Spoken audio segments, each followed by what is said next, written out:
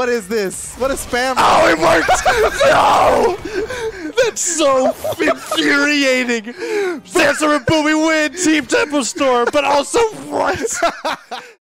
This recent series of videos where I analyze the weaknesses and strengths of underplayed or underrated legends has been very entertaining for me to make. So for a third video I ask you, my community, to choose a legend between 4 options, and most of you seem to want to know more about Volkov and why he's not a popular pick. Like always, I like to explore the basic stuff first. Volkov was the 7th scythe legend released back in December 2019, right after Fate, and he holds 4 points on strength, 8 points on dex, which is quite unusual, 6 points on defense and 4 points on speed. He's mostly known for having very annoying signatures, especially on scythe, with massive hitboxes and short recovery frames, making him kind of a disliked legend among the lower elo players. The players who have found most success playing Volkov in tournaments are Sandstorm, Pavelski and Wessley, so just like the other videos I went on and asked them what they think of him, and what his main problems are that make him not a very popular pick in pro play.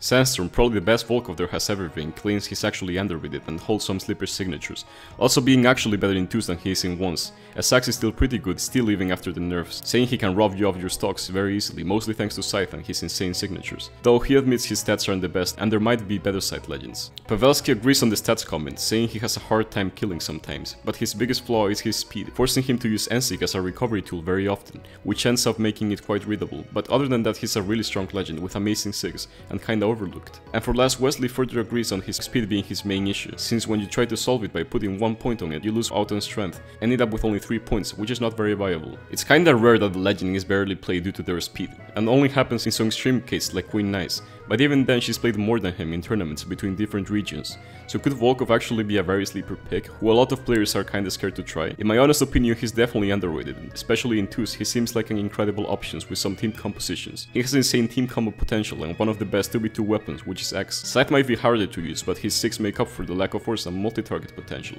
especially side sig and end sig. Let me know in the comments what your opinion on Volkov is, and if you think he should be played more in pro play. Also don't forget to leave a like and subscribe, and I'll see you all in the next video.